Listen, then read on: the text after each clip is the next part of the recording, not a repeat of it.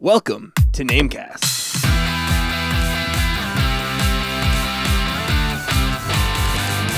The thing they don't tell you, Kev, when you have a beard... They don't tell you things? No, shit, I meant to say mustache. Okay, the thing they don't tell you when you have a mustache is runny noses are straight up awful. Oh, yeah. Like, it's an experience, and it's not good. You ever have, like, the mucus kind of run down your mouth? The mustache makes that worse because, like, the mustache actually catches it. So you have mucus run into your mouth when your nose isn't running because it's just been, like, trapped in the mustache. Hello, everybody. Welcome to Namecast. This is our weekly podcast we do that's not about mucus and gross. Yeah, we got a great show lined up for you today. We're going to be talking about Inside. Full disclosure, we're not doing spoilers until we get to the part with the spoilers. Yeah, towards the end, we'll have to go over the spoiler part because it's big. But we're not going to go over that until we say so. And we got a bunch of other stuff to talk about as well this week. We're going to be talking about Devolver Digital and what they're doing at E3. We got a new Harvest Moon game. Is everything Dark Souls now, Kev? I think every game is Dark Souls Every now. game is Dark Souls. Destiny 2 is weird. And beautiful games are built on more than just artists. Yeah. So we got a lot to talk about in our topics, and the game of the week is, of course, Inside. And our game of the week next week is going to be Hollow Knight. It's a big one. It's a big one. We've been playing it for the past 2 weeks now to try and get ready, and I don't think I can beat it, but I'll try my best. We'll do our best. We'll do our absolute best. So if you want to play along, I would start now because it's a long game. Yeah. But anyway, Kev, we got to get into it. We got to get into our housekeeping. You know, what you've been playing, what have you been up to? So recently, I played, of course, Inside for the show. Yeah. Also been playing a lot of Persona 5. I think a lot even understates how much you've been playing. Well, I kind of understates it because at the end of last weekend, I started getting sick. Yep. And I missed a bunch of time from work. And, you know, what else are you going to do when you're just homesick? Yeah, of course, you're going to play video games. Sick. You can't see the air quotes, but they're there.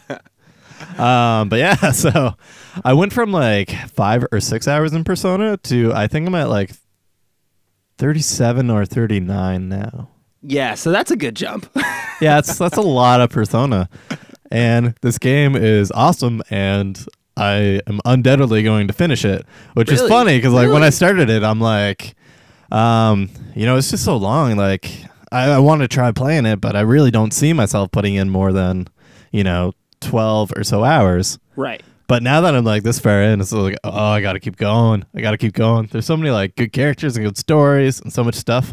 I think either after I finish or when I'm closer to the end, I want to do a bigger section about all my thoughts on the game. So yeah, I'll kind of hold off on sharing too much of it. But yeah, I'm enjoying the crap out of it. Yeah, you've sunk a lot to, and something you say about it when you're playing is you're like, you don't realize how much time you're sinking into it. Yeah, definitely. Like, it's great too because like one thing about this game is there's like two kind of distinct sections. One when you're in the real world and doing like high school things and just like improving your own social skills and stuff like that. And then there's the other section where you're in the dungeon and it's like, you know, that turn-based RPG type stuff. And both of those things are both fantastically well polished, and you can sink way more time into them than you realize by playing through them. The dungeons especially, because at least like when you're in the real world, it's broken up by days, but dungeons are just kind of continuous. And yeah, it's a time sink of a game. And something I noticed whenever you're playing it is like on the loading screens and everything, it says take your time. Is that just what it's going to say the whole game? Or? Yeah, I think so. Okay. Take your time. And would you agree with that statement of take your time? Because it seems like a lot of things are time-based. Like, I got to get this done before this, but it is... Yeah. Kind of go to lax pace? Or? I have completed all the time-based things with huge amounts of time remaining. Oh, really? And, like... Thing is, like, so whenever you get the dungeon in the game, you have so long to complete them. It's basically what most of that time stuff is. And... You can complete them right away, and then you have all that free time, or you can spend a bunch of free time and then go complete the dungeon. I prefer just to get the dungeon stuff out of the way right away, and that gives me lots of free time in the end. But yeah, I definitely feel like I could take my time all I want with it, and it'd be fine. I don't know what happens when you actually get to that time limit. Right. But now, could another method to be to maybe, I don't know, can you grind or something before, like get yourself stronger for the dungeon so you can do the dungeon better? No, not really. You can do a little bit. There's like a randomly generated portion of the world called Mementos, which is like based on the old Personas, like their dungeons were randomly generated. Yeah. They went for design dungeons for this, but then they added the Mementos, which is randomly generated things, so you can kind of grind in there if you want. But it kind of feels like doing more dungeons, so I prefer to do the social stuff instead when I'm not in dungeons. All the social stuff. Cool, man. Yeah. Looks like a lot of fun. Yeah. What have you been up to? As far as games, I've just been sinking a lot of time into Hollow Knight, so we'll be talking about that all next week. Yeah. And then I finished Inside, and I haven't really played much else. I played a little bit of a game called Balls. Balls? Yeah, it's a mobile game from, I think, Ketchup. It's kind of fun. They have, like, similar games for the most part. It's kind of like Breakout. Yeah. Yeah. Not having too much fun with it, but it's just okay. For the most part, I've just been actually doing a lot of running and biking. And running and biking and running and biking. And it's been good. Yeah. Oof. You're doing quite a run soon, right? Yeah, I'm doing my first half marathon next weekend. It's gonna be a lot of fun. Really excited to pay money to run. Yeah, I'm smart. No, it's gonna be good, man. Listen, I just want to get into the topics because we got a lot of crap. Yeah, we do. You were saying Persona. It's a very stylish game, a very beautiful game. Yeah. Now. Something about beautiful games, Kev, is I notice on the internets, you see people being like, oh, they must have really good artists on this game because it's really nice looking. This game isn't as nice looking. Must not. But there's so much more than, I don't mean to say just the artists, because obviously the artists are a very important part of the process. Yeah. But it takes a whole team to make a game look beautiful. Yeah, definitely. Well, I want to stress for all aspects of a game, everybody working on a game, no matter whether their title is artist or producer or whatever, they're all game designers. Yep. They're all programmers to some extent, at least in having to know a lot of technical stuff to do the work that they're doing. All artists, all designers, they're all, money people. That you need to know all these things to some extent to work well in video games. And I think there's a lot of exemplary examples of non-artists making games look incredibly beautiful. Yeah, no, absolutely. So we're gonna go over some of the tricks and the things and how they do to make games look super nice. Yeah. So what do we got, Kev? So I want to go with one of the kind of the most basic, easy to understand ones is just general responsiveness of a game. Okay. A game is going to look way more fluid, the higher frame rate it's running at, right? Yeah, that makes sense. So programmers writing quick code is improving the art of the game, right? Making it look beautiful and stuff like that. But it also comes especially down to UI stuff. If you click on a button, you expect the button to respond immediately. Right away. Yeah. But think about what's a lot of those buttons doing? Maybe you're opening up your friends list. Yeah. Well, shit, that needs to pull that stuff from the server. And so what's have all that information before it can even show what the button's supposed to show. So, what are you going to do there? Some type of animation or something? So, that's usually when it plays some sort of transition animation so it can give itself that, half to a full second to, actually get that data that it needs to show the thing. Yeah, because I've played some indie games where they don't have that yet, and they're pulling the information at probably the same amount of time, but it feels longer and jankier because they don't have that nice it just transitional freezes animation. for a second and then it pops in. And yeah. That's why there's a lot of work put into transition stuff, and it certainly applies to gameplay stuff as well. Okay. Another cool, very technical one that I want to talk about is photogrammetry. Photogrammetry. Do you know what this is? I actually don't know what that is. This is when you take pictures of things and build 3D models from them. Oh, okay. Yeah. Yeah. So one game that made super heavy use of this was Star Wars Battlefront, the new one. Yep. And that's why the game looks so freaking beautiful and so photorealistic, is because they did a shit ton of it. Okay. And it's some insanely complicated maths and a lot of work to take those pictures well lit and taking the pictures you need and actually getting them to form. So wait, I don't understand. So they're taking a bunch of pictures of an object almost like they're 3D modeling it? Kind of, or no? Forming a 3D model from those pictures. From those pictures, and then wrapping the pictures around it kind of to give it the right colors and features, or I don't understand. Well, so they have to form the base 3D model first. Yep. And then after that, they can use the color details. Okay. Yeah. From the pictures to make textures for it, but it also needs to be smart and figure out what kind of textures do we need, because something metallic at a very base level in a computer is very, very different than something that's like cloth. Yeah. Just how they're rendered is just very, very different ways. So yeah, it's also, there's a lot of like stuff to figure out how to choose, like how you're going to draw that pixel as well, how the pixel's going to react to light, shit like that. So yeah, there's a lot of technical stuff there, and that is something that's actually like really big and on the cutting edge of games right now. So yeah, I expect to see kind of more and more photogrammetry use. One thing to note, actually, it's been really big in VR, and there's a few tools that you can actually do this yourself.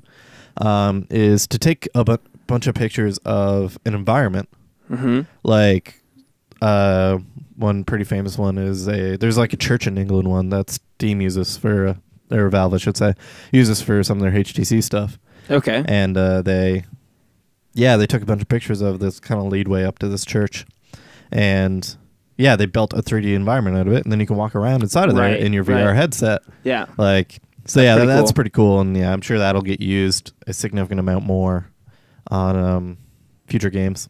I guess Google Earth kind of uses it to some extent too, because if you go into a city in Google Earth, you can actually see the heights to the buildings. Yeah, especially see with their Google faces Earth. and stuff. Yeah, really cool. Really cool. So it's that kind of stuff. But yeah, to get into more tricks. Tricks and stuff. So when a person is playing a video game, generally they kind of expect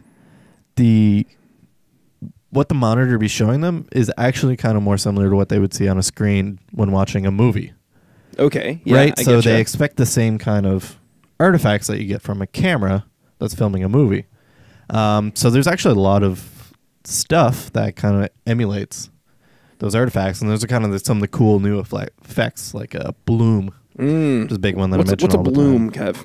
So bloom is when you have a very, very bright light to your eyes. That light isn't actually coming from just that source, but actually from around that source as well, because it's so bright, right, that the light can actually get bent in different directions to the extent that it's actually noticeable. Okay. Yeah. So yeah, it looks like it's kind of glowing.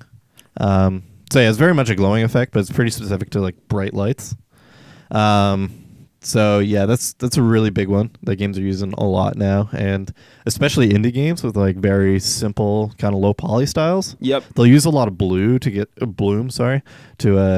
get very kind of like smooth gradients and, you know, lots of cool contrast, like especially like if you're peering at like light from around a cliff or through trees, stuff like that. So that's super cool. Yeah, there was a dancer game that I was trying to think of that used it. I can't think of the name of it, but anyway, that used it a lot on the PS4. But yeah, yep. And yeah, moving on from that, like, so that's kind of like a lens artifact. The lens in our eyes does the same thing as camera lenses do, but the games actually also use other lens artifacts. Pretty freaking famous one is lens flares. Lens flare, the JJs. the JJ Abrams. Yeah, but like, you know, that stuff gets added artificially just because like people expect. Yeah, exactly. That's how it should look. What I actually also think is pretty cool is a lot of games actually use film artifacts.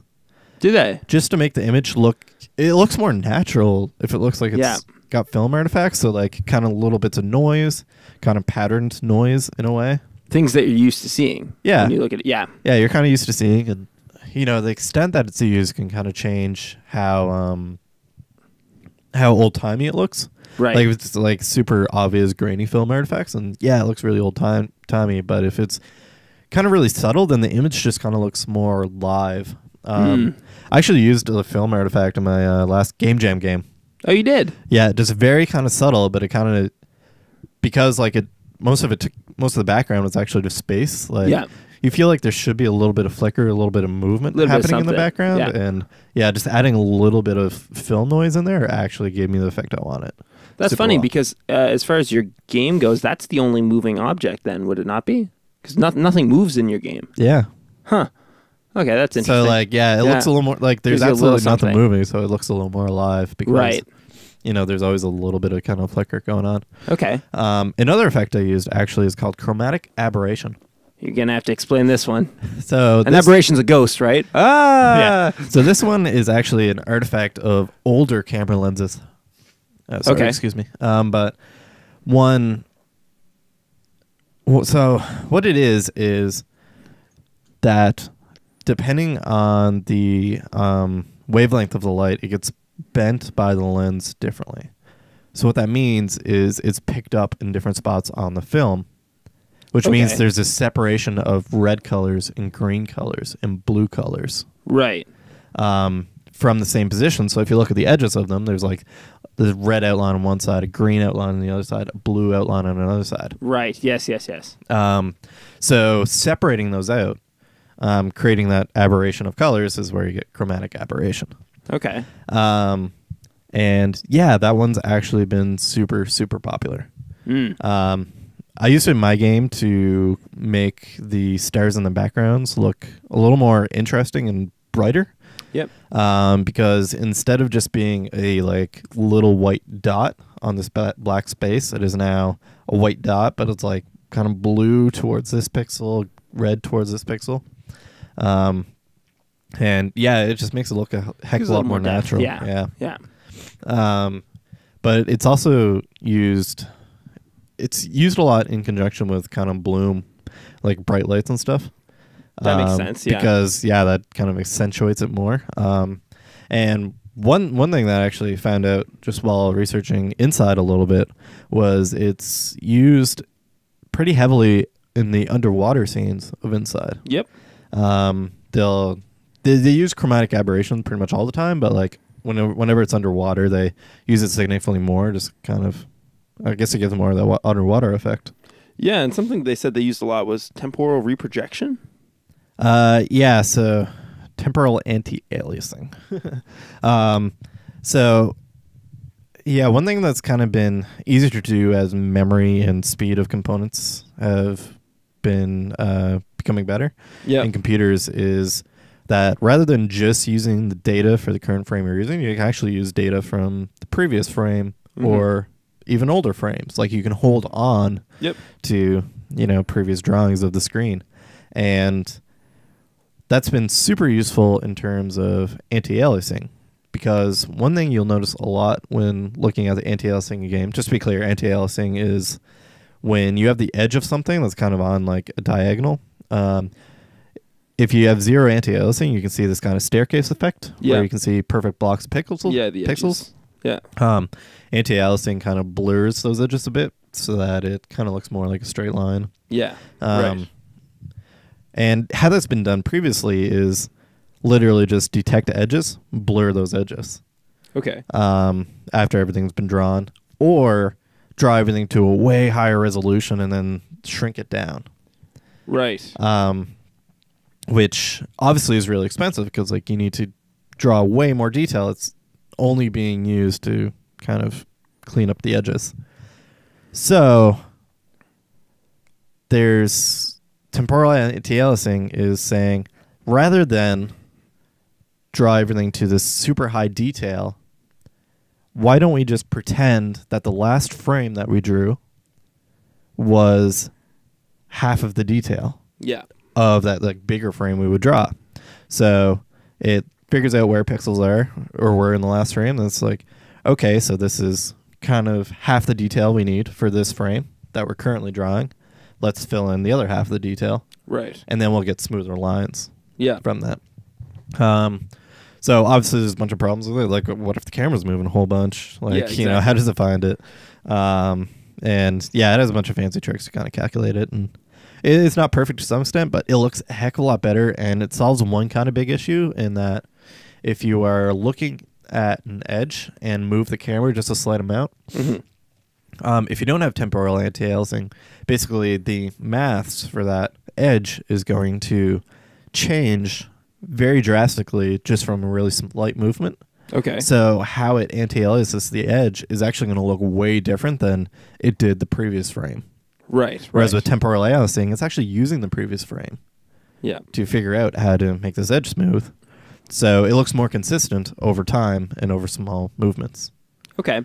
Now, as a curiosity, I guess, as we get higher and higher definitions, when is this going to become kind of not needed anymore? You know what I mean? When we get into 8K and, you know, as we're going to progress, we're eventually going to get there, you know. When are you going to get to the point where it's kind of unnecessary? Specifically anti-aliasing, it won't ever be unnecessary until we're doing full ray tracing. Yeah. Yeah, I guess it's just part of the process of how it's done. It's like, right. Okay, we're going to break things down into triangles. Okay, from those triangles, we're going to break them into little squares. Right. And, you know, that's where the problem comes from, as opposed to saying, okay, we need to draw this pixel. Let's figure out where all the light came from to feed this one pixel. Yeah. Like, if we could do things that way, then we wouldn't need this. Better. But, yeah, that's incredibly, incredibly intensive. And we're gonna get there eventually, maybe. Eventually, well, it's used for that's how like Pixar films and stuff like that is rendered. Yeah, like it's perfect. Raycasting light, light. Yeah. And raycasting light. Correct me if I'm wrong, but it's like simulating a photon. Essentially, is what's going on there, right? Yep. Yeah. Same kind of idea. It's like, okay, light's traveling this path. Okay, it bounces off here, figures out all that stuff. Yeah. Yeah. Very cool. Now, what else do we have there? Because, you know, as we were talking about, you're saying it's intensive. There's expensive. Now, when you're talking about expensive, what do you mean exactly? Because you said it in the past before. Yeah, so expensive is basically how much time does it take up for the GPU to actually Right, and I imagine that would be a big factor when you're trying to get on a console or something, right? When it's relatively, after a couple years of release, relatively underpowered in comparison to the PCs. The higher performance you're trying to get, the more expensive it is. Exactly. VR has an incredibly big problem with this. Yes. They need to hit a very high frame rate. And if you don't, you're going to have a terrible user experience. Yeah. You're going to make people throw up. Yeah. Not only that, but like it needs to be consistent too. Exactly. So, yeah. You know, there's a lot of that stuff. So there's a shit ton of tricks to kind of simplify it. And you know, it's kind of funny. A lot of those times, those tricks are actually just on the surface level. They're just like make things look worse. Is like when you hear of these tricks, is what makes you think is like, wouldn't that just make it look worse? And one perfect example of that actually is Journey and the sand. Yes. In Journey. So what are they doing there? So what they're doing with the sand in Journey is, of course, they have like the big blobs all kind of shaped out, but like, you know, they want to make it look like there's like light reflecting kind of like randomly off little grains of sand, and like there's this kind of like beams of light just where it kind of reflects really well, which is funny because like when you look at a picture of sand dunes, they kind of just look like mud. They do. They really do. Wavy mud, right? Yeah. But Journey, like, they made it feel realistic by doing what is not photorealistic at all, which is funny because, like, you know, it's just kind of like how our brains kind of pick up on this as opposed to how it really looks, like sand, I mean. Yeah, exactly. So one thing they did, actually, is they added a shit ton of noise into their sand. Because, and it's kind of funny, I was reading the little presentation PowerPoint they did, and I guess he actually calculated, okay, 1 pixel of sand right next to the character's feet, how many grains of sand would there be? The answer is 400 grains of sand on 1 pixel. Really? Yeah. Wow. And, you know, when you think about that realistically, okay, there's 400 grains of sand.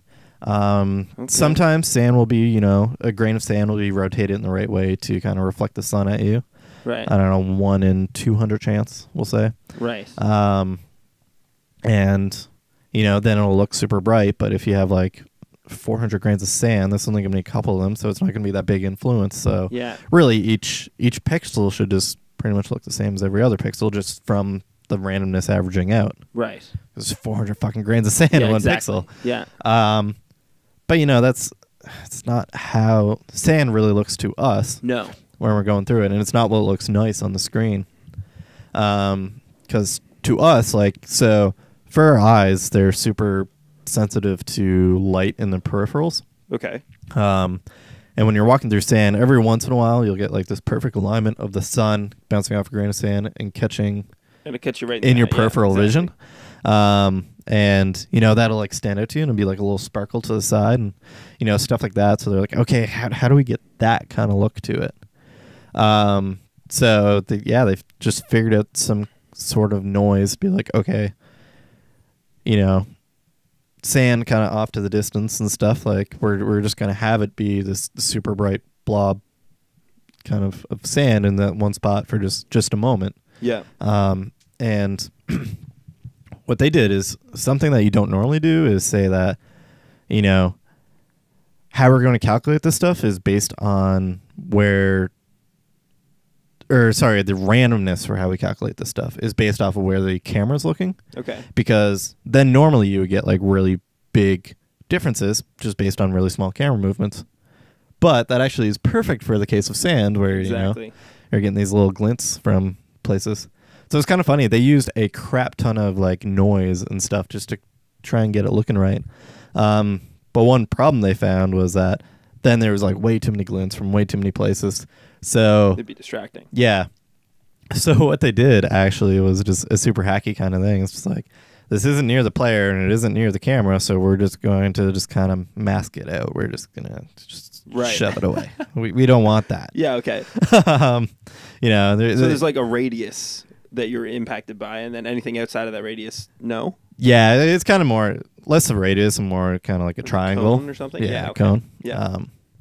But yeah, it's just kind of funny. They're just like, yeah, we don't want this. It doesn't look right. And yeah, they did a bunch of hacks just to make it kind of look realistic to the eyes. Right. And how we imagine sand looking as opposed to how it actually looks in a photograph. That's really peculiar, too, how some things, like how they actually look when we see them, we're like, it doesn't quite look right, even though it's how it actually looks. Yeah. We have this mental image of how it should look. Yeah. I think Jordan does a fantastic job of that. Yeah, man. Cool. So, yeah, there's definitely a lot of interesting things that can go on into that. Yeah. For sure. All very technical and mathy, and like, you know, yeah. it's done by the programmers as opposed to artists. But, you know, I will call out there is the role of technical artist. Yeah. Which is this programmer kind of really really good at making these shaders, making kind of particle effects, making everything look super nice. Okay. So next we got Destiny 2, Kev. You're excited for this, yeah? Yes and no. You're like, the Bungie fan. My feelings are so weird. Why? Well, Bungie isn't Bungie anymore. But Bungie anyway. isn't Bungie. Okay, what do we got? What's going on here with this Destiny 2 news? So, Destiny 2, like, I feel like they're doing a fantastic job and a terrible job at the same time. And I'll explain why. Yeah. So it seems like a lot of what they're saying in regards to Destiny is that they actually kind of learned a lot from Destiny 1. Right. So they kind of want to restart over in Destiny 2. They're making a big kind of impact to the story, so it kicks off from a new point. Yep. They made an excuse for your character to lose all its progression and stuff. I think so that's you're kind fine. of restarting from ground one, which, yeah, I see I no agree issue with that. Yeah. Yeah, mechanically, it's a heck of a lot easier for them. Yeah. It provides, you know, content for players to go through again. Sure, maybe kind of sucks to lose your cool gear and stuff, but hopefully you'll feel cooler in the end. Though. Yeah. You know what I mean? So, yep. yeah. Same kind of thing. Another fucking brilliant thing they're doing is they're bringing it to PC. Because holy fuck, it should have been on PC. I couldn't believe, when I got a PC to play games, like, I couldn't believe, I was like, oh, I'm going to play Destiny now. I couldn't believe it wasn't on there. I'm like, what the fuck? Yeah. This, like, Activision, Blizzard, like, what? Like, you know what Activision I mean, doesn't have any PC games, which is kind of part of it. This is published by Activision, specifically. Call of Duty games aren't on PC? They sort of are. Sort of? They've been doing a shittier job of them recently. Oh, okay. Modern Warfare 2, I think, was the last one that people were like, yeah, you did a good job. After that was a while ago. Yeah, after that, there's always been kind of problems at launch or stuff like that, and it's been PC versions have been getting less and less love. Kind of. That was like back in 2009. Holy crap. Yeah. Okay. Yeah. Which is hilarious because Call of Duty 1 and 2 were huge on PC. Yeah. Yeah. Huge. Call of Duty 3 to some extent as well, but. Okay. Yeah. Huh. It's kind of funny. But so anyway, with Destiny 2. Destiny 2, yeah, it's on PC now, which is great. Yep. And they actually, this is the first time Activision and Blizzard have really worked together on something, despite being owned by the same company. Yeah. Destiny 2 will be on the Blizzard launcher, which is great. It's actually not Battle.net anymore. They called it Battle.net in their announcement, though, I know, which is hilarious, because, like, I think it was less than a month ago that Blizzard's like, okay, Battle.net is done. No more calling anything Battle.net. I'm still going to call it Battle.net. I know, everybody is, because that's how it's known. Yeah. Yeah, it's really funny. But was that just maybe a case of, like, the left hand not talking to the right on that one? That's so weird. Possibly. Anyway. I don't know. So now you seem not so stoked on it.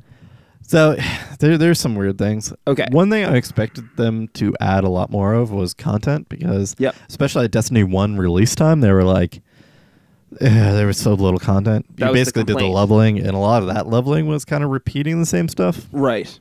Yeah. And then there really wasn't that much to do afterwards. That was a big complaint. And, with Destiny 2, they aren't adding any new classes. Really? So there's no new type of character to try. They're adding one new subclass. Sorry, I didn't look into what subclass that is, which is, I don't know, just weird. There were 2 subclasses being added. I heard just one. Okay. Either way, I don't know, subclass is just a kind of small change to a pre-existing class. I don't know. That doesn't excite me that much. But could there be an argument for not adding more classes as to make things not confusing, but maybe redundant, or to add things for the sake of adding things? Because I don't think that necessarily makes a better game. Content for the sake of content is, well, pointless, right? Do you get what I mean? Sometimes, but this is Destiny. It's a very grindy game where you repeat stuff. Every little piece of content you add actually has huge value. Okay. Because you're doing every piece of content, I don't know. But would adding another character that's kind of an amalgam of 2 different characters, would that be a benefit to the game? I don't... Yeah, I don't see. Maybe. I guess the hope was for some originality. Say, not really mix 2 of the other characters, but create something kind of new, a new way to play. That would have been freaking amazing. Apparently, they aren't doing that, which is I don't know, a little disappointing. Yeah. Anyway. And the biggest one is they're only adding 1 raid. That's weird to me because, from what I hear about everyone is the raids are fire, they're lit, they're super fun. But why are they only adding just 1? It seems like that's the thing everyone liked a lot. I know, I don't know. I assume they'll add them kind of over time as DLC and stuff like that. But how quickly are they going to get the next raid out? Because it's going to need to be pretty quick. Yeah, and one thing that I did hear though is that it's improved because there's better. There's better matchmaking, and you're not waiting for people as much or anything like that. Yeah. Is that kind of something that's... I don't know. I don't play games like that because I'm not into that very much. Matchmaking's actually been a giant complaint. Yeah. For Destiny 1. I don't think they've announced any improvements for Destiny 2, at least from what I heard. Okay. But for Destiny 1, you had to go to random third-party websites that kind of got so groups peculiar. Together instead of there being some sort of matchmaking thing in the game. Yeah. So yeah, I don't know. Destiny 1 was really built around having your entire friend group playing, and it's yeah. Not everyone has that. I don't know. Yeah, and this comes back to why wasn't it on PC, the original on PC? Because it would make a lot. That's actually a really popular culture of how to play games. Yeah. On PC, of course MMOs they're just big on PC, but even stuff like Overwatch. Overwatch is usually played by friend groups playing together. Yeah, exactly. And Destiny fits into that so well. I don't know. It's weird, man. Answers. It's weird. Some of the decisions they're making, but I don't know. They are making some good decisions too at the same time. I think it's probably going to sell well. I think they learned a lot from their first game. It's not going to come out with kind of not a no story, but you know what I mean? More of a story, and I think they learned a lot from the first game, so I don't know. Sequels tend to usually be not too bad. Yeah. Learn a lot. Hopefully the story is a lot things better. In the next game. Yeah, exactly. Yeah. Speaking of games, everything is Dark Souls. We got The Surge, we got Dead Cells, Nier Automata. Really? Nier Automata? That's being compared to Dark Souls? Okay, whatever. Yep. Hollow Knight, of course, and Neo, and all these other games. It seems like everything's trying to take the Dark Souls formula now. Is that a fair thing to say? I don't know. I don't think that's fair to say, to be honest. A lot of these games are only taking a couple of mechanics from Dark Souls. Yeah.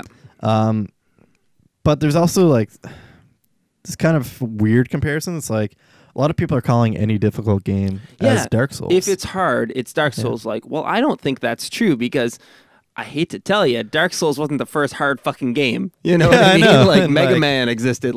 These games existed. I don't know. There was just this kind of downturn of popular games. Then Dark Souls came out, and it's difficult. Or I said popular, I meant difficult. Yeah, I know. And Dark Souls came out, and it's difficult games are fun, right? Yeah. We remember that now. It's just Dark Souls was just in the correct time period. to be a difficult game to stand out for it. I think one thing they did that a lot of people seem to take after, I didn't see much of until Dark Souls did it, was the retrieval system. Yeah. That seems to be like in every game I play now, where it's like any type of currency, like even in Hollow Knight, any type of currency you have, you lose it, and like there's some type of spirit or some type of way where wherever you died, you got to go back and pick it up. Yeah, basically. And I see that in so many other games now. Now you're talking to me about this one, The Surge. What is this? What's going on with this game? The Surge. This is Sci-fi a significantly closer copy to Dark Souls, and it just came out like. A couple days ago. It's got like the same health, stamina kind of system. And it's pretty recent. And it's basically sci-fi Dark Souls. It kind of feels more like, what was that? Lords of the Fallen? Lords of the Fallen, that's what I was thinking of. It feels kind of more like one of those attempts where it's like, I couldn't get into that let's game make our own at all. kind of version of Dark Souls. Thankfully, this went with a different theme, as Lords of the Fallen would felt like way more of a rip, where it's like, it was the same. Do medieval fantasy. Yeah, exactly. Yeah. So the sci-fi thing is pretty cool. It's got pretty middling reviews. There's a lot of kind of issues with the overall structure of the game. Yeah. So now, do you think this is a bad thing that everyone thinks trying to go Dark Souls? Because like the thing about Dark Souls is what makes it special is that like not everything else is like it. It's kind of like in my mind like the Deadpool movie. You know what I mean? Where it came out and it was totally different from all other superhero movies, and that's only special because it was like nothing else. But when we're getting more movies that like Suicide Squad after Deadpool came out, they're like, oh, we got to make this funny. Yeah. You know what I mean? And like they did reshoots and things like that. Well, it's not going to be special anymore if everything else is like it. Yeah. So do you think we're going to reach that saturation point, and if that'll negatively impact FromSoft, or I don't know? What do you think? I don't know. Like for me, like I also feel biased in that I love Dark Souls so much that like what makes Dark Souls special to me has very, very little to do with its actual mechanics. Right. So, like, I don't know. For me, like, I see people taking those mechanics and, like, the retrieval system is a way better way to do lives than, like, oh, you have to collect lives and pick them up, and if you don't, it's game over, and, you know, there's a whole bunch of progress. Yeah, like, there's no game over in this. It's just like, oh, shit, I just lost all my money. Let's see if I can get it. Yep. Yeah. So, like, that just seems like a better gameplay. So, I'm happy to see other games take that type of stuff. But like, you know, the magic for Dark Souls for me was that kind of world, how you learn and interact with that world, and that it feels like the world doesn't give a shit that you're there. You're just a piece of that world, and you know, you manage to make a big difference in the end just through your hardships. And it doesn't hurt that it's really well designed and crafted where you're like, wait, I'm back here? Oh my God, it loops around like that. Like, that's really cool. You know, that kind of stuff. Like, it feels magical in that way. And that's something like a game can't just borrow that. That requires a shit ton of skill to make that and pull it off in a good way. So for me, like, I dislike this comparison of people saying, oh, this is a Dark Souls. Yeah. Like, this is a Dark Souls type game. It's like, no, it's not. Like, you're missing a lot of the magic to Dark Souls, you know, for me anyways. Okay. You know, just because you're boring a mechanic or two, it doesn't. So what would you say then? You would just rather them say it's a difficult game, or it's, I don't follow. I would rather them not say it's Dark Souls. Like, you know, call it as like, oh, it uses the retrieval mechanic. Right. You know, popularized by Dark Souls. It's fine to say that, but don't say that the game is Dark Souls just because it uses retrieval or just because it's difficult. Right. Right. That doesn't make sense to me, and I don't know, annoys me to some extent. Okay. Yeah. But it's like, it's funny, you know, Epic Name Bro, we mention all the time on here. Yeah. He had a tweet the other day. He's like, if you want to sell me on a game, just say it's not like Dark Souls, because I'm sick and tired of people saying it's just like Dark Souls. Yeah, exactly. Yeah, and it's like, I'm feeling the kind of same opinion, and a lot of the games that I'm enjoying are not like Dark Souls. Stardew Valley, Persona 5. Right. Like, they're very different than Dark Souls in many, many different ways. Like, yeah, because you can only take so much of that at a certain point. And like, it's kind of interesting to me. While Dark Souls, I wouldn't say created its own genre per se, I would say it's almost like back in the 90s, you know, when you got like, oh, it's a Doom clone. Yeah. You know what I mean? You got that until it became its own thing of, oh, it's a first-person shooter. Yeah, it improved a lot of like different mechanics, and of course it's super influential on games following it. So I think we're having kind of an example of that. Yeah. Because, you know, back in that day, you know, you'd have fucking Chex Quest and you'd have whatever, all these other games of fucking Doom clones up until I don't know, Halo. Yeah. Well, no, probably like Half-Life-ish. Yeah. But yeah. Then it came into its own kind of genre and own kind of thing. So maybe the action RPG will divert into its own beast and hopefully not be compared to Dark Souls eventually. Yeah, eventually. That's someday. The hope. Now we got a quick one here. Oh, geez, we're eating up a lot of time, Kev. It's fine. It's gonna be a long podcast. Oh yeah, strap in, buckle your buttholes. So we got a new Harvest Moon game. Now you've been out of love with the Harvest Moon series for a little while because you feel like it's been mistreated. Yeah, it lost its magic. It lost its magic. Now, this one's being developed by Rising Star Games. Now, they made Magical Melody, which I actually liked. I thought it was good. I enjoyed Magical Melody, too. Yeah. It's a pretty good one. Yeah. And they made a bunch of the other ones as well. And they're saying that it's the 20th year anniversary for it. And they're like, you know what? We're going to do right by the fans. Yeah. Obviously, they're not going to say we're going to fuck you over because that's not really something a company wants to say. Yeah. But do you think this is going to be a return to form for the series? You know, do they think they've learned from games that are now doing it better, like Stardew? Yeah, I hope so, because one thing they said is they kind of want to return to the Super Nintendo form of the game, which is really what Stardew Valley was. I've never very played much expanded the on SNES that version. Have you? I've tried playing it a bit. It's little difficult. I'd say some of the Game Boy Advance games does kind of similar thing, just a little bit better. Okay. Like Friends of Mineral Town specifically. Okay. So if you want to see what that kind of style of Harvest Moon looks like, Friends of Mineral Town I'd suggest would be a good recommendation. But yeah, like I don't know, I really enjoyed the format of that. So like, yeah, I'm actually really excited to see what they do, despite the fact that I'm kind of had less faith in Harvest Moon. Since Natsume split with the old developers. Right. Yeah, which happened. They're doing Story of Seasons now. Story of Seasons, which is Story of Seasons any good? It is pretty good. It is? Yeah, I have it for my 3DS. I haven't played a huge amount of it. Okay. I do prefer Stardew Valley to it, but like it also kind of feels like every game they put out of Story of Seasons, it feels like they're kind of learning more and more. Okay. So hopefully they're being pretty quick with putting new games out too. That's kind of like a weird kind of format for them to do. Yeah, they've been pumping them out. Yeah, I think they have 3 now. Yeah, it started back in like 2014. Yeah. That's like one a year. Yeah. That's a lot. But yeah, it's kind of cool. It makes the game feel alive. And you want to talk about pumping out games? Holy fuck, Devolver Digital coming hot on the scene. They've been around for a while now, but man, I feel like every weird game that I'm like, I'm interested in this, Devolver Digital, boom, they got their name slapped on there. I know, like they're doing so much now. They're growing quick. Oh, they're kings of the weird indie scene. Now, if you don't know, our game we did last week, which you can check out on youtube.com/and and iTunes and Google Play and everything like that, we did Space Plan, which was also published by Devolver Digital. Yeah. And you and I were even on Reddit the other night, and it was a game of was it something Pedro? My friend Pedro. Yeah, my friend Pedro. Yeah, Some exactly. banana, whatever. Yeah, and you're like a ninja on a skateboard doing a front flip and shooting guys in the head. We're like, oh, this game looks so cool and weird. We click on it, boom, Devolver Digital. Yeah, I know.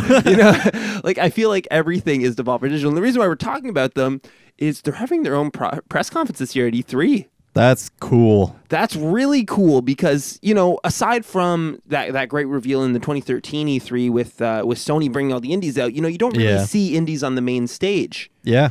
But they're having their own conference. So I don't know. What do you think that means for Devolver as a publisher?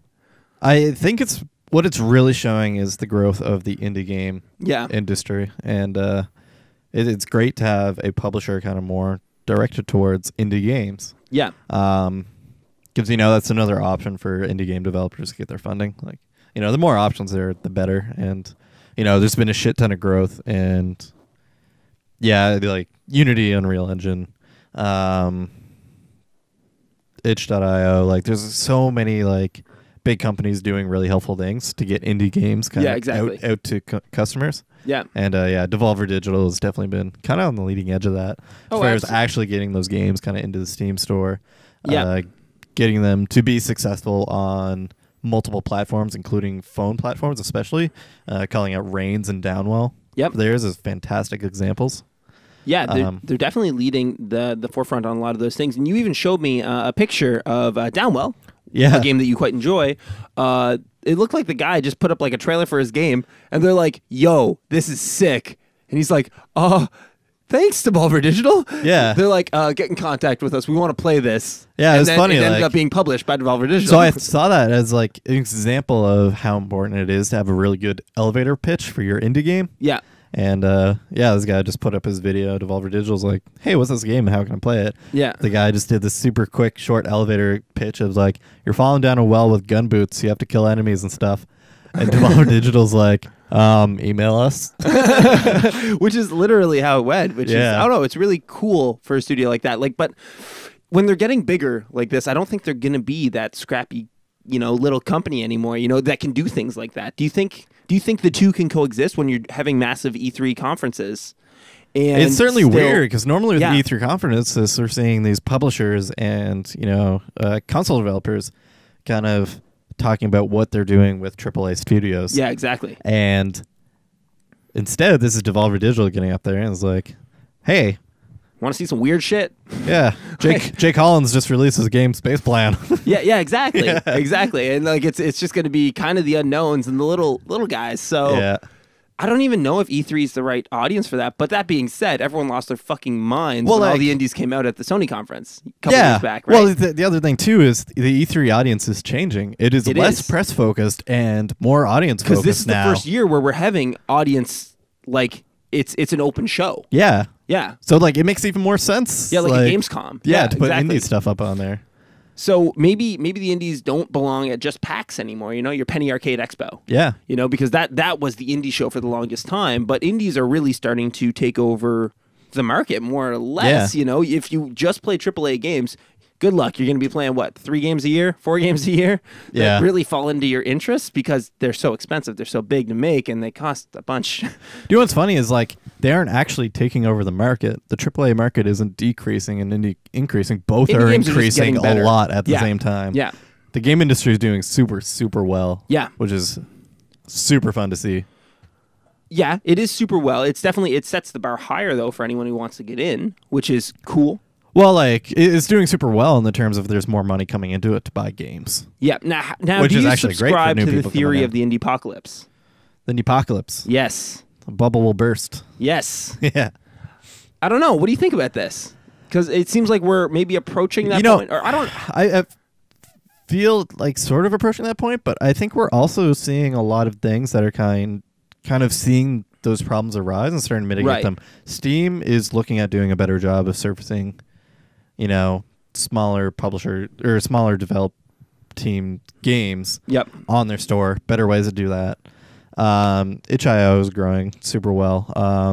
Stuff like Devolver Digital being a really good publisher for a lot of indie games. Yeah. Like stuff like that. Like I feel like that kind of stuff helps because really what my concern was with indie games is the flooding of indie games and them all kind of trying to share the limelight. Right. And there just being too much. Yeah, and I totally get where you're coming from because, when I see that stamp of approval of a company like Devolver or something like them, where I know them for quality, I'm like, oh, I'm actually interested in checking this out now. Yeah. Whereas before I may have been like, I don't know about you. Yeah, so there's these people coming in and actually kind of filtering. Yeah. Which is, I don't know, this is, Steam and Valve have talked about it a lot. It's like, doing that's not perfect because you're introducing personal tastes. Yeah. And, maybe there's a game that's absolutely fantastic, just the guy who made it isn't the best at pitching. Yeah. But is fantastic at absolutely everything else in life. Exactly. Like, yeah, which, definitely can happen. Yeah, that can happen, but I don't know. Generally, I feel like it's better for the market. Yeah, well, I mean, it's the idea that competition breeds excellence, right? Yeah. Which is what I think is something we're definitely approaching. And it's cool that we're on the forefront of it because we're a show that focuses specifically on indie games every week. Yeah. Yeah. So last week we did Space Plan. This week we'll be doing Inside. And next week, if you want to play it, go ahead, give her a go. It's Hollow Knight. Yeah. Now, Kev, this week, like I said, we played Inside.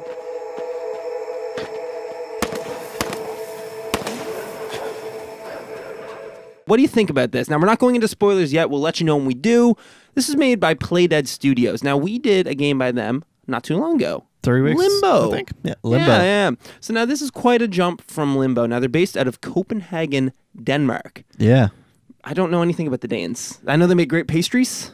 I listened to a Danish metal band called Raunchy. Oh, they're Danish. Yeah. They yell a lot. They make scary noises. A little bit. All the scary noises. So it was founded in 2006 by Arnt Jensen, and he was actually, as we talked about them last week, he was formerly of IO Interactive. Yeah. Just dropped by Squeenix. They made the Hitman series and everything like that. Yeah, and he did some sketches in 2004, led to the conceptualization of Limbo. Now, in January of 2017, they also confirmed that they're working on another game. Surprise, surprise. A game studio is working on a game. I know. Who would have thunk it? I figured I'd put it in there anyway. And they said that development will be faster than Inside because it took 6 years to develop. It was Limbo crap. was a long time ago. Oh, no, I meant to say Inside. Yeah, no, I'm just saying. Yeah, oh, exactly. Inside took 6 years. Limbo was 6 freaking years ago. Yeah, exactly. Exactly. So, so the music in the game was recorded through a human skull. Did yeah, you know so that? that's kind of... That's weird. That's funny.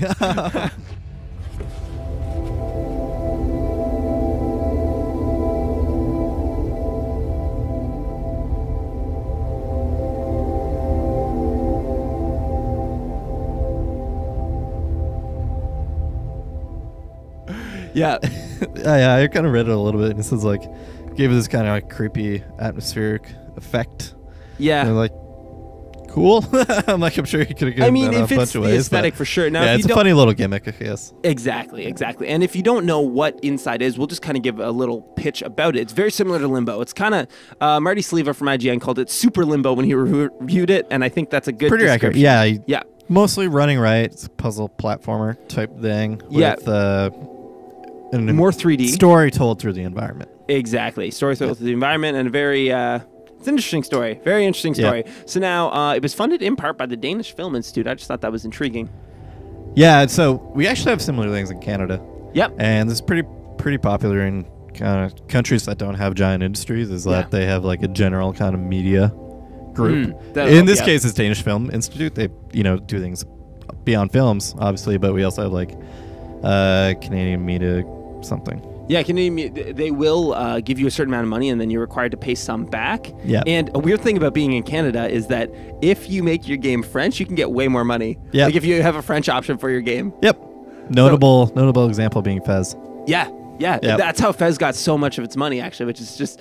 I don't know, Canada, what a weird place. So now, upon starting development for this game, they opted for developing in Unity rather than their own engine, as they did in Limbo. Yeah. Now, Limbo was made in its own engine, and the reason why they decided to switch that this time is because it's going to decrease workload, less shit for them to do, basically.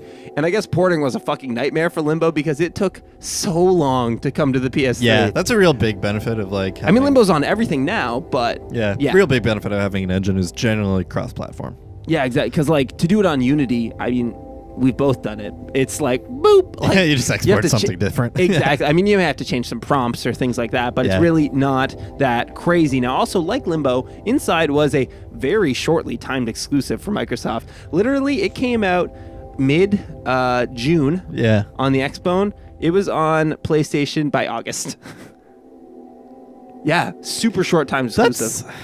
I think that's the appropriate length for a timed exclusive. I think so, too. I really hate the longer ones that Sony likes to do. Yeah? And, Wait, what?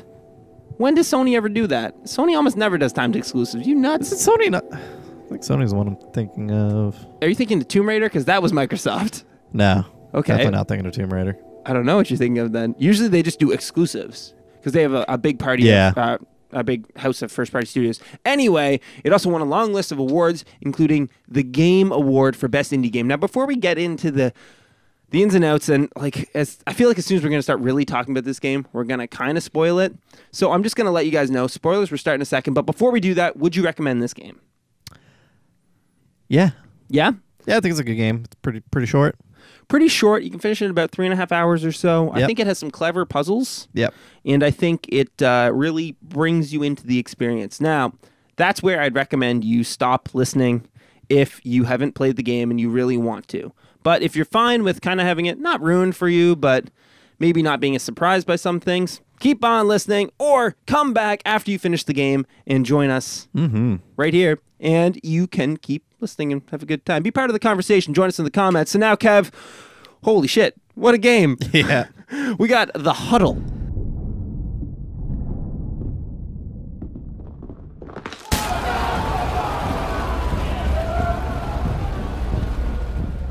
That's the mass of people you joined. Yeah, the big thing at the end. And the big thing at the end. Cool.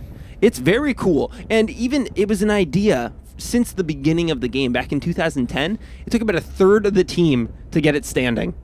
For many, and they were working on this thing for like 5 years. Now, it's so cool, the amount of physics that goes on to this mass of human So I object. guess like the body parts that come out of the huddle are like procedurally generated. Yeah. Based on like, what it's doing and they like all how have it's their own moving and how it's animations and- rotated and stuff like that.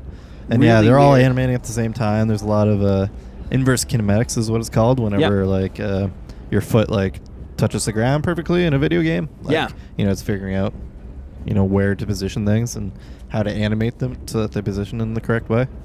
So yeah, it's a lot of complicated stuff going on in that Very ball complicated of bodies. Yeah, I wrote down in my notes, I was like, this is the weirdest fucking game of Katamari I've ever played in my life.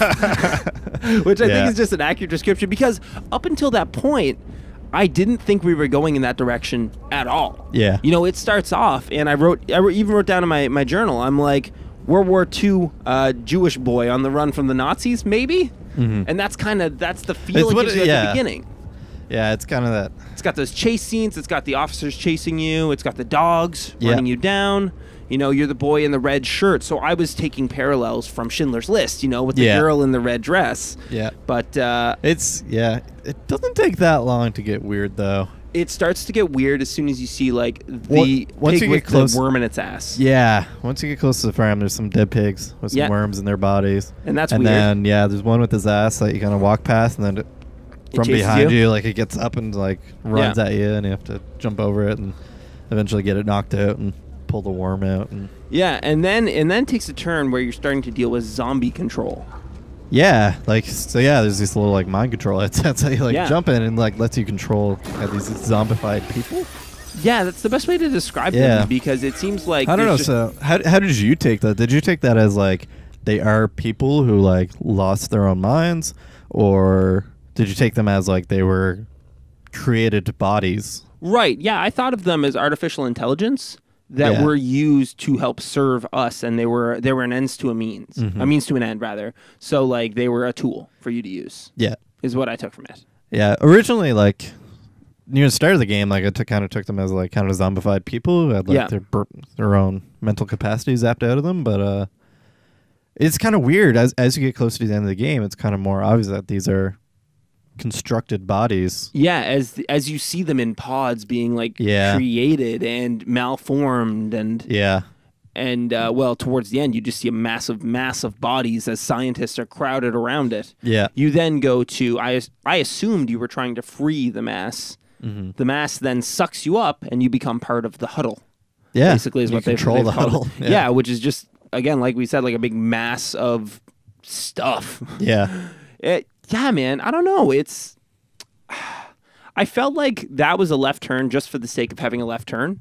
I liked it, but I didn't like it when I was playing it initially. I was like, why'd you do this?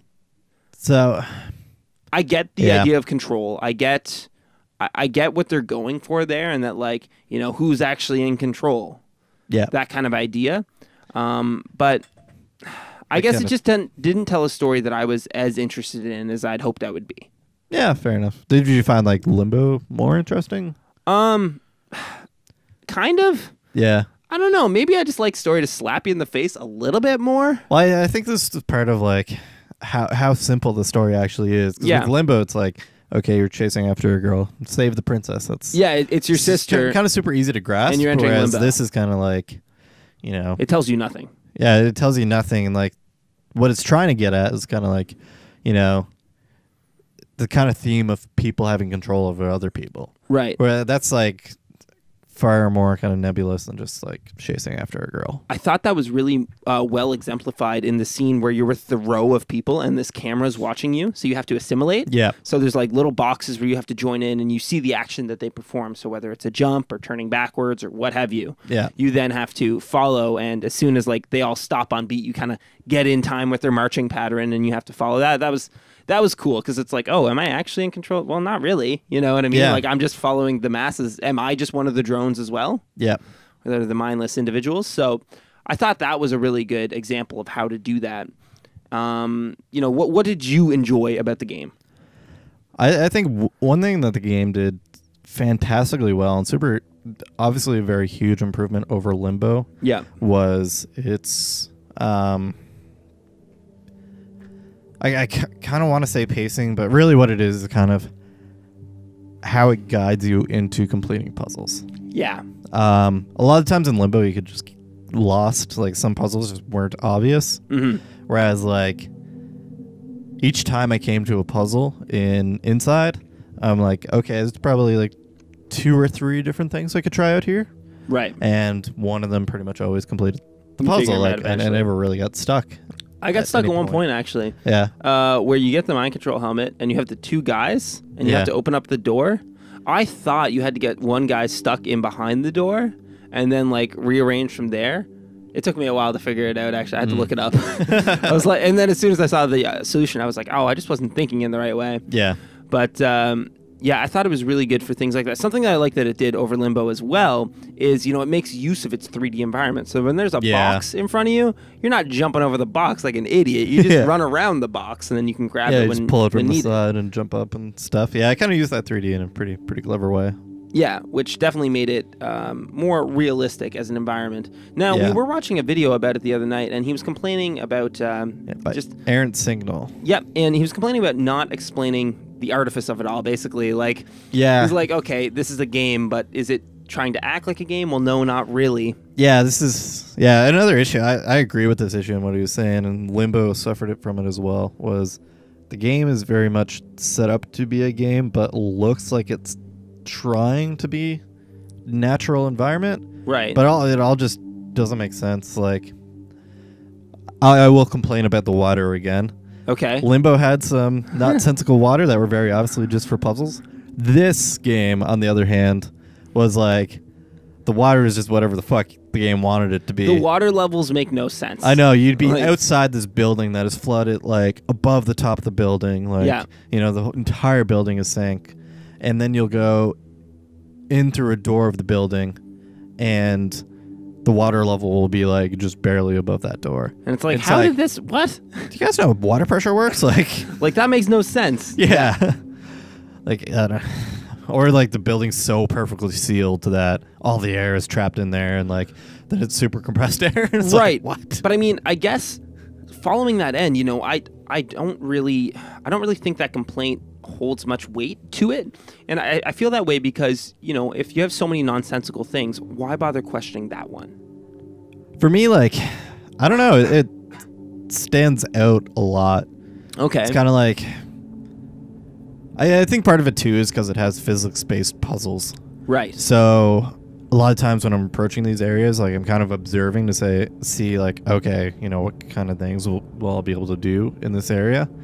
And all of that is based on my own kind of understanding of how physics and stuff works. Right. So when the game like blatantly defies that, then like I'm like, okay, so the stuff I was thinking about having to increase the water level, like, no, like I shouldn't be thinking about that because the game doesn't work in that way. The game works in whatever way it wants for this puzzle. Right. And I guess I can understand that to a point. But, you know, when you have things like a massive huddle of bodies combined together, you have mind control, you have fucking mermaids, and you get a superpower that you can breathe underwater, you know, it reaches a point of like, you know, it's like when the superpower one was weird, but like, that was weird. You know, for the other things, like, okay, yeah, this is obviously some sort of sci-fi dystopian world. Like, you know, I can accept that there's some technology in this world that I don't know, but when you have water behaving like water sometimes and not behaving like water other times, like, what? Like, that stands out to me, like, because it is defying itself within the game. I just get a kick out of it when people are like, let's say watching Star Wars or something,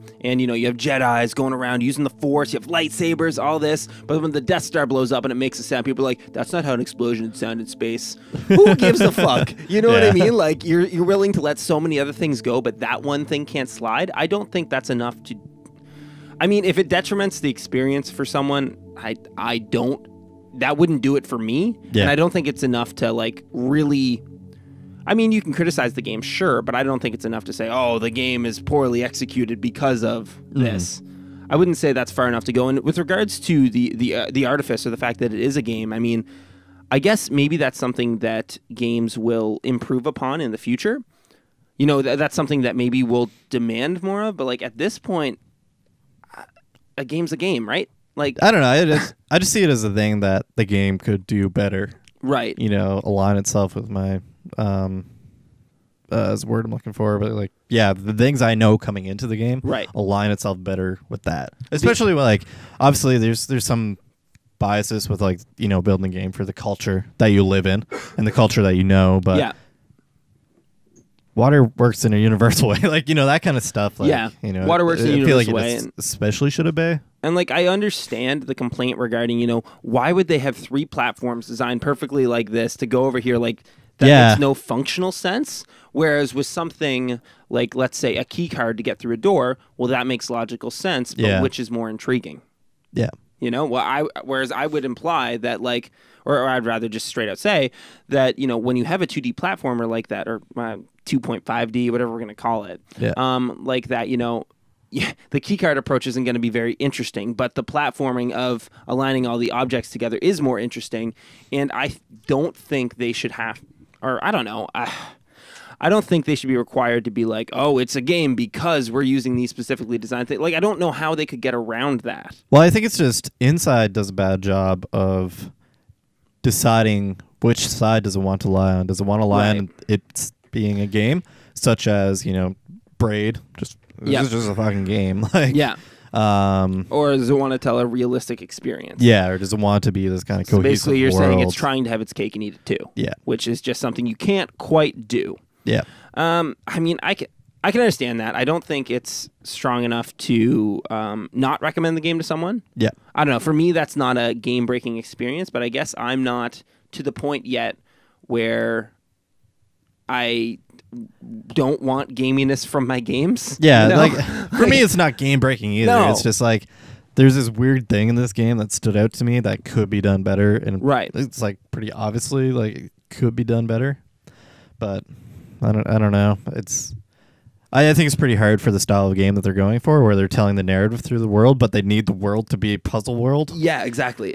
So finding obvious solutions for that, like, you know, they could have like there's a mad scientist who's made a bunch of crazy traps for you to get through, or, you know, when we were talking about it the other night, I was like, I came up with a fake example. I was like, well, obviously the scientists are trying to test your skill to see if you're, you know, strong enough to pilot the huddle. So they obviously set forth these challenges of dogs and ladders and whatever. And I kind of a little bit silly on that side.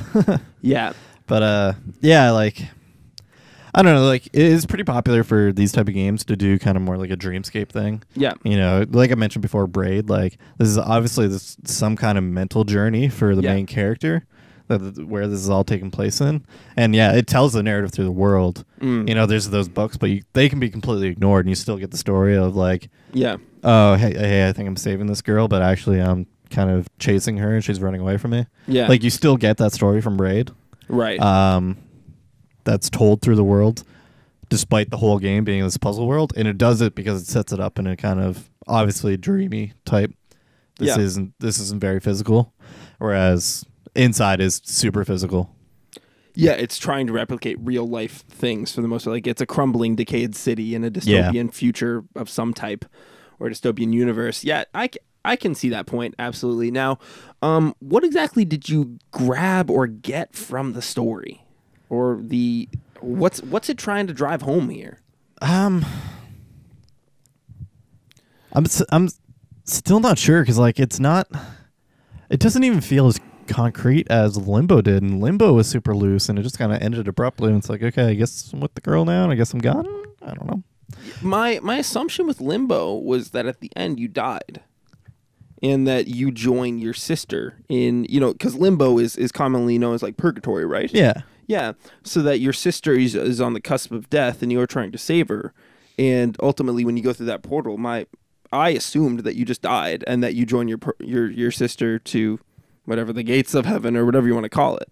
Yeah, I don't know. That's one way to read it, but like it's pretty obvious about setting itself up for the ways to read, as opposed to this game where it's just like, okay, you start controlling the huddle and you start escaping, but some of the scientists are helping you escape, but then you end up on this beach and you bathe in the sun and the game fades to black. Yeah, because what's funny, Aaron Signal, he took from it that, it's this moment of peace and everything. Yeah. But when I got to the end, and they rolled down and they just flopped right there, I was like, fuck, they didn't make it, is immediately what I thought. Because I was like, I figured they wanted to get on the water to get away, you know what I mean? Like, they're not too far away from where they were.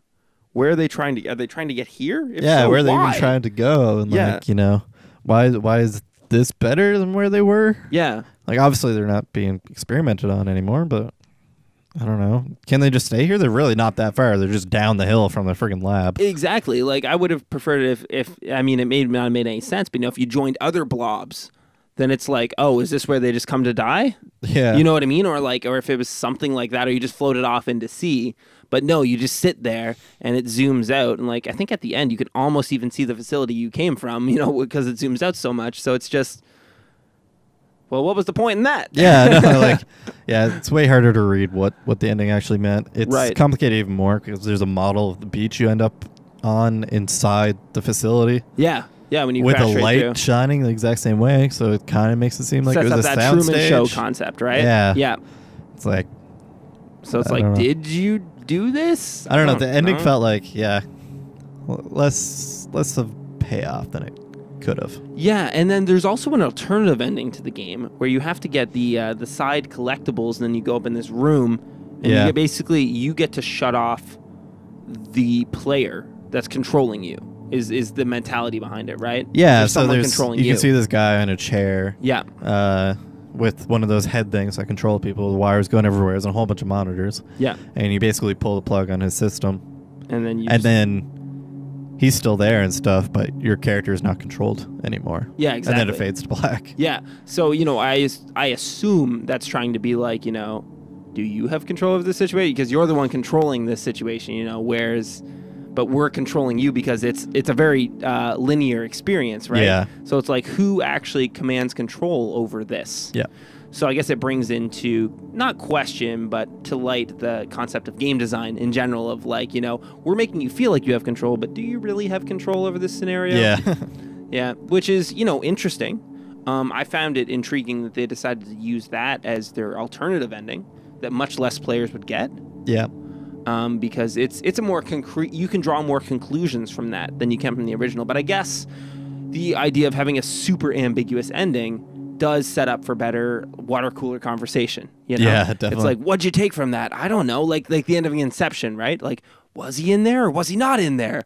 You know what I mean? You get people asking those kind of questions at the end, whereas you may not get that if you have something as obvious as the alternative ending. Yeah. Yeah. I don't know, even then, I don't even feel like it set up the questions that well. Okay. With either ending. Like we mentioned for the blob one, but even for, that player one, it's... I don't know, is it actually talking about the player controlling the character, or is the character being controlled by this guy? What is this guy doing? That you're having influence over? Yeah. Well, I don't know, is that guy at the computer, is that you, the player? I assumed so. But even that's not very concrete because obviously you're not there. Right, you're not there, but you're the one. And it doesn't do anything to you. Well, honestly, I think it would be way cooler if you pull the plug and the game closes. I thought that's what happened. No. Oh. It fades to black and it's just a regular ending. It doesn't close the application or anything like that. That would be cool. That would be cool, and then it'd be like, oh shit! I turned off the game. Yeah. That would. Oh, they should have done that. Yeah, I know. Jonathan Blow style. But you know what though? I wonder if they would have passed for approval through a lot of things. It's not like the Wild Wild West when you're fucking a little more Kojima difficult to do on console. But yeah. When Sony would be like, yeah, we're just going to close the application, hard quit. They'd be like, really? Yeah, sure.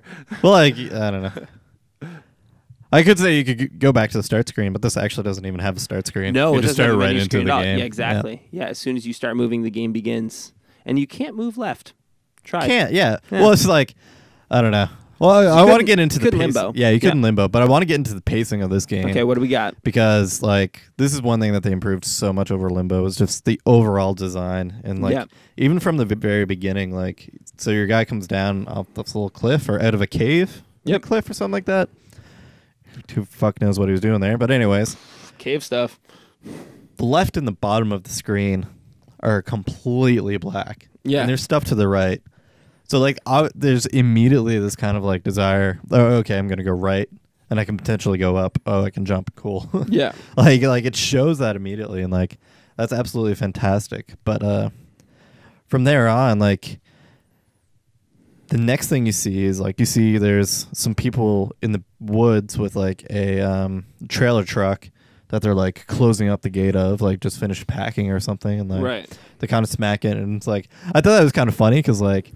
If it's dark out and there's a trailer truck that they just finished packing, obviously bad guys. Yeah. Like you could just tell immediately that's bad guys. It's just like a funny, like really kind of like film trope, I guess that's kind of exists. But yeah, it's that. But like, you know, that kind of like, it's a preview of like the enemies that you're going to be facing. Yep. And sure enough, like eventually they're looking for you and you have to like kind of hide from them while they're looking. And then after that, you pass over a road and kind of fire in the background. You see there's a guy and a dog. Yeah. And later on, you have to run away from a dog. Yeah, exactly. Yeah, and it previews that like some of the enemies have guns before you're even being shot at. And that's something it continues to do throughout the rest of the game where, you know, if you're looking in the background, and it may not be sometimes something in the foreground too. Yeah, and it may not be even something that like your brain registers initially as like, oh, this is important information, but when you see it later, you like kind of reach into your memory banks and you're like, I know this is for something. Yeah, this is familiar, yeah. Yeah, like it teaches you that without being explicit about it. Like, you know, Mega Man, you know, it doesn't do that. Yeah. It shows it in the back and foreground. And I'm not saying the level design is perfect on everything. You know, it's game design can't really be perfect. I don't know what that is. But it does a pretty damn good job. Yeah, definitely. Puzzles are tough. Yeah. The puzzles in the game are tough, but puzzles in general to design are difficult because not everyone thinks the same way as you. Yeah, and like, you have to kind of guide them into thinking certain ways. And it's like, in order to do that, you have to control where they are from the beginning. Like, what are they thinking going into this? Yeah, and my favorite puzzle in the game, even though it's super early on, is the one with the chicks. Yeah. The only time chicks are in the game, which, whatever. But, you know, they follow you around, and then you have to turn this blower on. It sucks them up, and you just propel their bodies fucking into this crate that you need. Yep.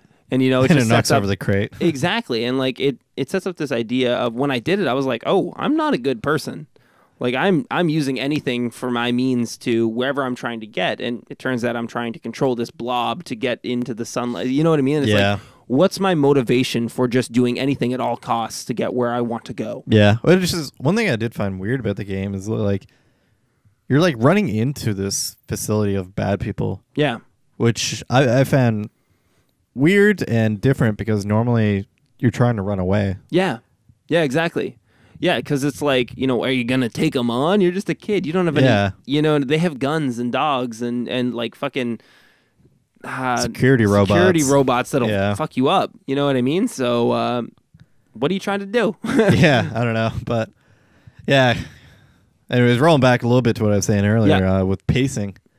Like the pacing is fucking fantastic because it does these kind of like high intensity movements and, you know, complicated puzzles, and it gives you some time to relax. Like you'll just run through the woods a little bit or kind of like long hallways where there's obviously nothing in and, you know, everything's kind of peaceful.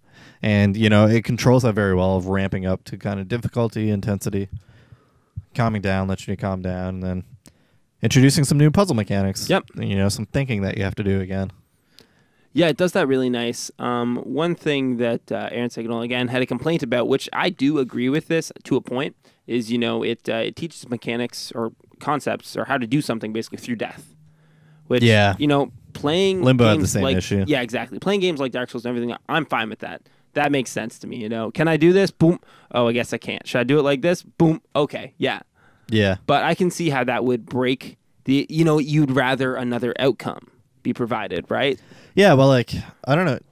Dark Souls, like, it also teaches primarily through death, but execution can't overcome that. Yeah. And with a puzzle game like this, sure, it's fine for it to teach it primarily through death. And, you know, it's good about having quick reload times. Yeah. Even quicker than Limbo did, which is sweet. Yes. You know, it's fine doing it that way, but there needs to be a way to overcome it without suffering from death. And, you know, for puzzle games, usually that's like outthinking the puzzle or trying to like just figure it out visually. Yeah, exactly. That kind of stuff. I feel like Limbo is significantly worse for not giving you opportunities to do that sometimes. Like sometimes it was just experimental, whereas this game did it a little bit better. Like the button thing, right? Yeah, like the button thing. Which we went Limbo. back to in that episode. Yeah. This game definitely did do it better, but like if you trip over that log when you're getting chased by that guy, you're going down. Yeah. You know what I mean? Or if you keep running past the RV that you're supposed to hide behind, you're going down. You're getting shot. Yeah. You know what I mean? And it's like, oh, like that sucks. Yeah, there's one time like, there's a dog like way back in the background. And it's like, okay, I need to run far to the right. I think I can make it in time. Like you just barely don't make it in time. It's like, okay, maybe my timing was just off. Yeah. So like you try and do it quicker. Nope. It's like, oh, I got to bait the dog into the water, and then I guess the dog's really slow getting out of the water or something. Yeah. And then you run. Yeah, or there's like a hallway that the dog has to go around the other side because the dog can't go down a small ledge for some reason. Yeah, like there's this some other weird things like that. Yeah. Yeah, weird kind of things that you can't figure out without doing experimentation, which usually leads to death. Yeah. Yeah, which is fine to a point, but yeah. I do get you there, totally. Cool, man. Do you have anything more to say about the game Inside? Well, we almost forgot to mention one of the coolest friggin' parts. What's that? The friggin' sonic blasts. Yes, yeah, that was cool. That was pretty friggin' amazing. Yeah, like, it just I don't know, it sounded sweet too, and like it leads up to it for so long. You're listening to those blasts in the distance what for a is long that? while, and eventually you can see some like kind of little like grates being like pushed up by the force, and you're like, oh, there's something big going on over there, and then eventually you see it, and it actually does a good job of showing you like, hey, this is super dangerous. Yeah. Before you even have a chance shit to just gets tossed, man. Yeah. Yeah, and then cool. you have to hide behind things, and when it gets you, it cuts you open like fucking. Yeah, it just dices you into pieces. Yeah, that was a really cool moment. Another moment in the game that I actually super liked was when you're in the line of people and you have to like conform to what those people are doing, and you have to do like the little jumps. Like I felt like so sneaky there. Like that was cool. Me too. Yeah, it reminded me straight out of Final Fantasy VII actually, when Cloud has to do something similar. Super dorky of me, but that's where it brought me to. Yeah, no, it was good, man. Cool. Yeah. Anything more? I don't know. I don't think I have any other moments from the game. I don't think I have any other moments either. I mean, like we said earlier, I would recommend checking it out. It is kind of expensive. It's like $20. $21.99 Canadian right now. Yeah, but you know, it's a good experience. I'd recommend picking it up, checking it out, seeing what's going on there if that's something you're interested in doing. Now, as you guys know, this podcast posts every single week. Every Wednesday, Yep, every Wednesday. And, you know, we cover topics from the week, and we do a different game every week. Now, next week, we're going to be doing Hollow Knight, so be sure to check that out if you want. Now, we're also on a bunch of other platforms in addition to YouTube. Kev, we're on the iTunes. Yeah. We're on the Google Plays. Yeah. And I'm told you can leave comments and reviews on there, and that's really helpful. I don't think you can leave comments, but you can leave reviews on iTunes. God, I don't know how anything works. Okay, whatever. You can say things. You can do ratings and all that stuff. So, you know, try and do the things if you like what we're doing here. I think what we're doing here is pretty cool. If you think what we're doing here is cool, tell your friends. Go chuck a rock through an egg. What? That doesn't make sense. Leave a like. It's fun. Yeah, like, comment, share. Go beat a muffin. Yeah, so go have fun with it. Stuff. Yeah, check out Cartridge Club, man. Yeah, No, I think I missed a W. www. They got the cartridgeclub.org. The 2W. It's like the WWF. It's fine, man. It's good. Cool. Join us in our take down a bonus barrel. I'm doing it again. Let's beat them up. Okay, guys, we're taking off. We're heading out. We're going. Long episode. Words breaking down. Bye. That's fine. Bye.